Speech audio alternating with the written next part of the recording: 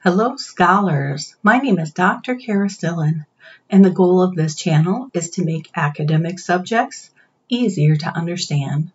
If you haven't already done so, please click that like button and don't forget to subscribe so I can continue making videos for you as quickly as possible.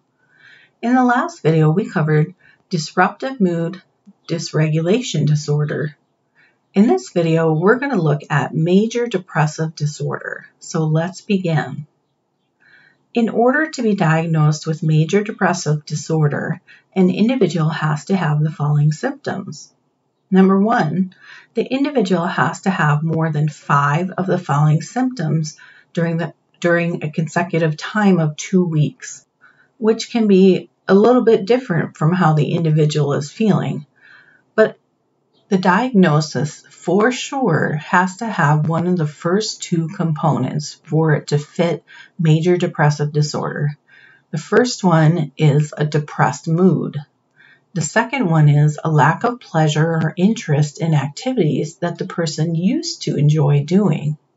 So it has to be one of those 2 that fit in with the 5 symptoms. Now, here's some more symptoms. The individual has a depressed mood for a majority of the day, almost every single day. The professional will know this because the individual will self-report, or this may be noticed by others, such as family and friends. If the individual being sought or brought to a professional is a child, the child may show irritability and may not be able to self-report. Number 2, the individual will not experience pleasure as compared to other times within their life. They'll experience this kind of lack of interest where they want to stay at home all the time. And then they want to do this almost every single day for the majority of their days. Now, this would be different if somebody says, I just want to stay home because I don't want to get shot. Then that becomes an anxiety disorder. That doesn't necessarily have to do with depression. It might be some of the reason that it's woven into there, but we wouldn't be able to flatly say this person has depression because they are afraid of being shot somewhere. Then that becomes a different situation.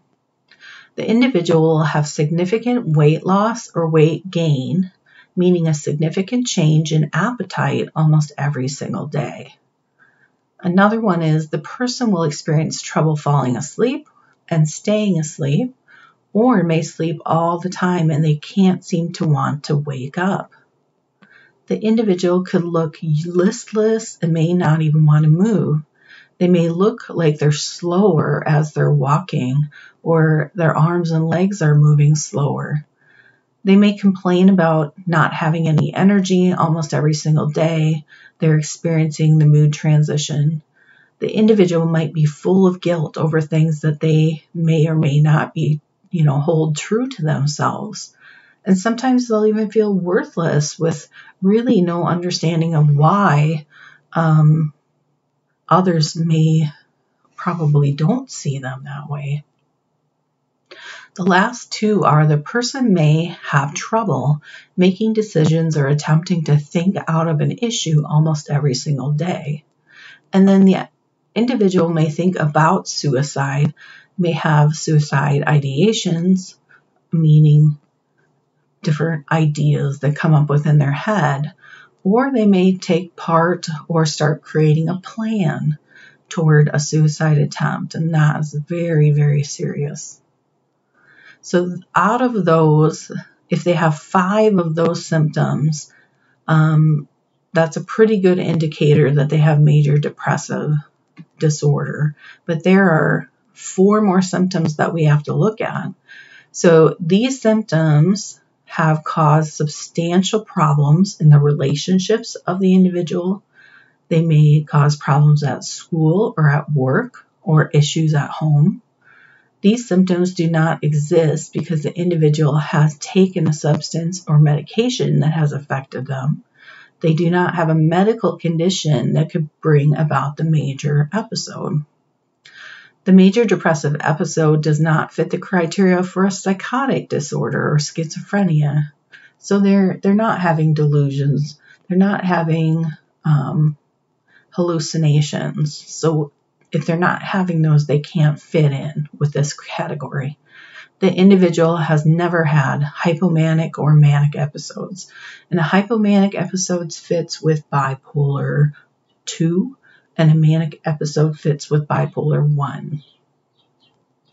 So when an individual comes in to be seen by a professional, they'll often come in with complaints about excessive fatigue or insomnia.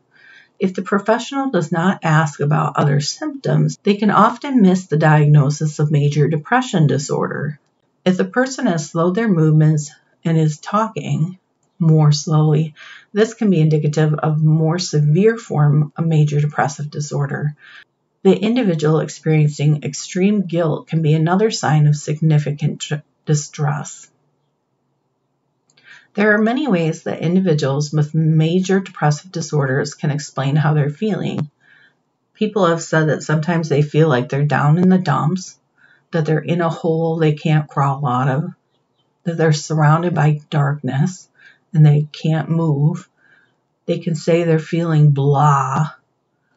Maybe that they don't have any feelings, that they're depressed, they're discouraged, and or just sad. It is normal for someone with MDD, which stands for major depressive disorder, to also complain about aches and pains within the body, even when we don't have a medical diagnosis for them. Sometimes the person will seem quite irritable with others or blame others for the way that they are thinking. Although this is a pretty normal thing that can happen, it can make others extremely frustrated with what these people are saying.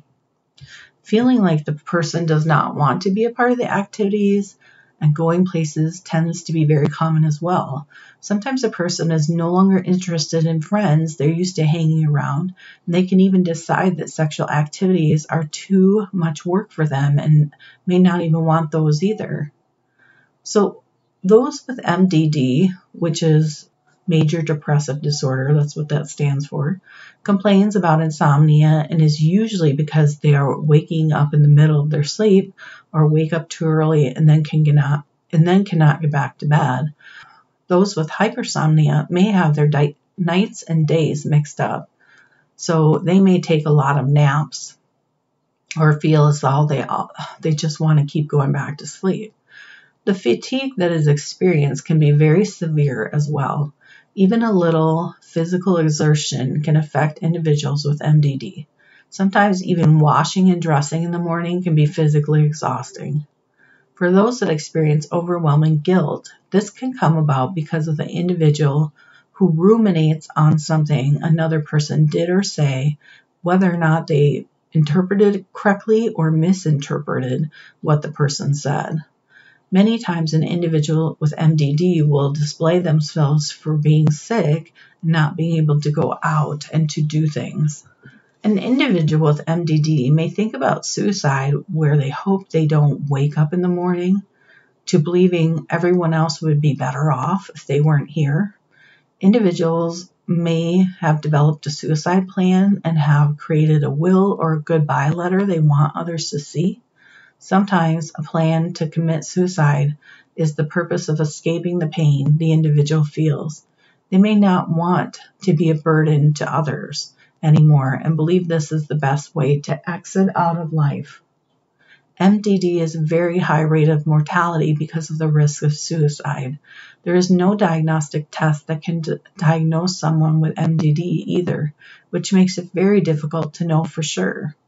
Functional fMRI machines have shown abnormalities in the areas of the brain which house emotional regulation, reward seeking, and emotional processing.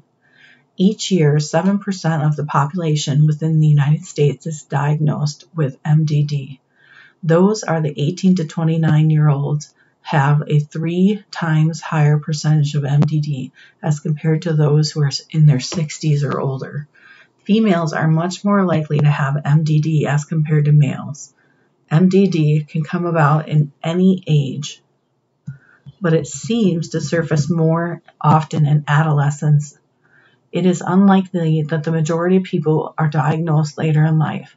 Usually, individuals are treated for it beginning in their 20s. Some individuals have experienced remission from MDD. Those who have experienced remission from MDD are asked if they have experienced a 2-year period where they have no depressive symptoms. All right. I thank you so much for listening this far, and I hope you have an amazing day. I hope if you're studying, I hope that whole thing becomes more clear, and I will get back to you with more and more videos. Have a wonderful day. Talk to you soon.